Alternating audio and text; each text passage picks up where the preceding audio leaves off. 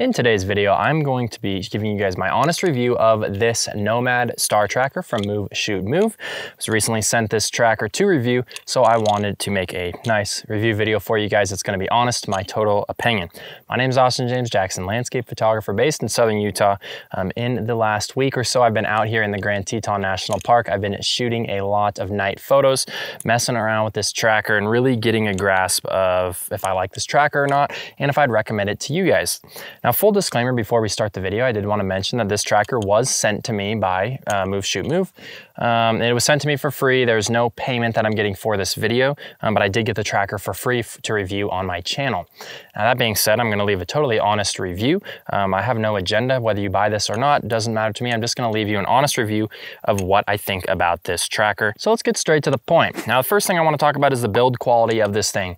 It feels really solid. I mean, it's sturdy. It's really small is the other thing that's really nice about it, but it feels really sturdy. Now, it comes with this nice little bag that it fits perfectly inside of, just like that. You can see it fits pretty well in my hand here. And this makes it really, really portable. Now, the problem that I have with it is that this bag doesn't support any of the accessories, and you need the other accessories to make it work. For example, most people will go with the laser, more on this later, but you'll need the laser to attach to the tracker. You don't have a spot to put the laser in the bag. I like when I can have everything in one bag and I don't have to re-bag it, because I don't want to have the accessories somewhere different and then lose the accessories, forget about not bringing them, you know, all those things. It's nice to have everything in one bag, which this doesn't have. So you will need to purchase a separate bag to include those accessories as well. That's something to keep in mind. And then depending on, you know, if you get the polar scope, there's a couple other different accessories that you can get with it as well. Now, we're going to talk a little bit about the setup. I think that's one thing that a lot of people looking at this tracker are really looking at. The tracker was designed to be absolutely easy to use. Now, in all of my time shooting, I've used probably 8 or 9 different trackers, tried all different sorts of things, and this one is definitely the easiest to use once you have it set up and once you understand how it works. The directions aren't super clear, but you can find good videos online that'll show you how to set it up, and then depending on which accessories you have, it can be easier or harder. Now, for most people, I would recommend just getting the little laser attachment here, and this really easily goes on the tracker. It's super easy to use. Move Shoot Move did send me the version with the polar scope here, which I thought I was going to like it, but I didn't end up really liking it. It does set up pretty well, but I find that it's not really necessary. I find that it's not necessary because this tracker is really small, and it's not going to be a tracker that you're going to use if you want to do deep space. If you're going to be shooting, you know, 200 millimeters, even further, if you're going to be shooting galaxies, this is not the tracker for you. It's definitely a wide angle and kind of mid-range tracker.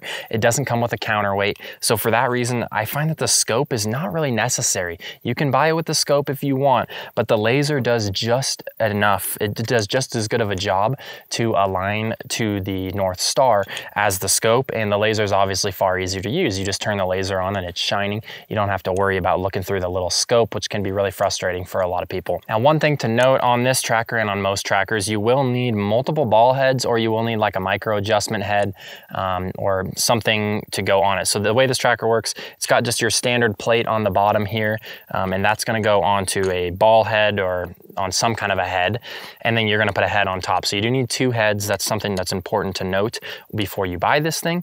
And I think they would probably recommend you get something like there's a lot of companies that make little micro adjustment heads that make it really nice to adjust. Honestly, if you have an extra ball head, I found that I was able to, you know, tighten the torque on the ball head to make it so that the movements were not quite so loose, and then I was able to align it perfectly just fine. So that's what I would recommend doing if I were you, but you will need 2 ball heads. Keep that in mind. Now, as I mentioned, the thing is very easy to set up. Once you understand how it works, you simply just put the laser on behind the tracker. It screws in and points through this hole, aims directly at the North Star. Super, super easy to use. Now, we're going to get into my one big problem with this tracker, and it's a really big problem, and that is this laser. I've used this laser now twice, and I used the scope in another laser that I had for the couple other times I used it. I used this thing twice and it's already broken. The button on the back doesn't bounce down, it doesn't rebound. And I was finding that when I was using it, the first time it worked great, flawlessly, no problem. The second time, it didn't work very well, and the third time it was totally broken. So I don't know if this laser is just a cheap piece of equipment or what, but it's a huge, huge bummer when the laser doesn't work, and who knows, I could could have just gotten the bad laser. I don't necessarily know. I haven't tested a lot of these. Just the one that I got had a bad laser on it. So I'm sure that the customer service will honor that and replace the laser, but it is a huge bummer. You just get something, the laser's broken. Now I can't use this tracker with this laser setup, which is crucial to the setup. So it's really, really important that the laser works. And this one just, unfortunately, I just don't think it's a high quality laser. So that was a real bummer when it comes to using this device. Now, some additional features I want to talk about. This thing has definitely been simplified down from previous trackers from Move Shoot Move. And it's one of the most simple trackers on the market. They get rid of, a lot of trackers have like time-lapse features. This one doesn't. This Nomad just has southern and northern hemisphere star tracking. There's nothing else. There's, you know, no sun tracking, no moon tracking. There's none of that. Simply just for tracking the stars. Now you can also, you can see here, it's a USB-C to charge. So you can charge this device when you're out on the go. It doesn't have batteries inside. I've used this a few times. I haven't run the battery dead yet, so it does seem like the battery life is pretty good. For most people, a couple nights of shooting is going to be totally fine. You can just charge it really easily with whatever portable battery you have or back at home. So the charging worked totally fine. All right, let's talk about who this tracker is for. In my opinion, if you set aside the fact that the laser sucks, if they can improve the laser, I think this thing is really for just about any photographer that wants to shoot wide angle or even mid-range astrophotography shots. This thing works fantastic. It's far easier to set up than most of the trackers that I've tried on the market. I've set up a ton with people in my workshops, and this one, when people have it already, it is by far the easiest one to set up, especially with that laser through that hole. Works so well. Again, you can get the polar scope if you want it, but I just don't think the polar scope is necessary. The polar scope is nice when you're shooting those really far away galaxies and you need absolute perfectly precision. But for what you're doing with this tracker, you're not going to be able to shoot those galaxies anyways because it's not designed, it doesn't have a counterweight, it's not big enough.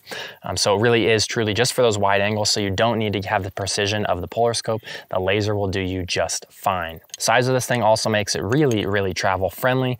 So I think it's a good tracker for whether you're just starting and you want to learn on a system that's easy to learn, or if you're someone that's been shooting a long time, you want to kind of downsize your setup to get something smaller for those wide angle astro shots. I think this thing is just absolutely fantastic. So I would highly recommend if the laser can get fixed, because like I said, laser is just not good and it's really a huge bummer. So if you are going to buy the Move Shoot Move Nomad, you can see there's a ton of packages online. They offer it with all sorts of different stuff. Assuming that you have the headlamp, the ball heads that you need and all that, I would just buy the most basic package with the tracker and the pointer. I think that'll get you everything that you need to take some really nice tracked images. And it is relatively cheap. I think compared to a lot of other trackers on the market, it's really fairly priced. So for that reason, it definitely gives you a great value for what you get. So that's what I would do. Get to that most basic package. Pointer, tracker is all that comes with it. That's all you need to get started to take some really nice photos. All right, guys, hopefully that review was helpful for you. If you're thinking about buying the Move Shoot Move Nomad, I know it's a really great tracker, like I said, with just that one caveat that the laser is not very good.